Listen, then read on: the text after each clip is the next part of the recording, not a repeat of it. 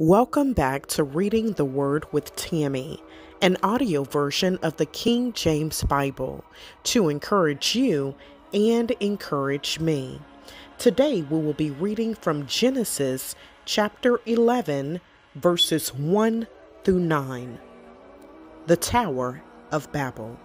And the whole earth was of one language and of one speech. And it came to pass, as they journeyed from the east, that they found a plain in the land of Shinar, and they dwelt there. And they said one to another, Go to, let us make brick, and burn them thoroughly.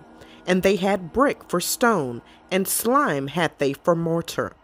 And they said, Go to, let us build us a city and a tower, whose top may reach unto heaven, and let us make us a name, lest we be scattered abroad upon the face of the whole earth.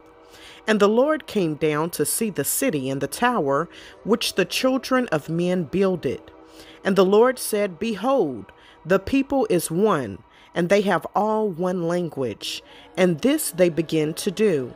And now nothing will be restrained from them which they have imagined to do.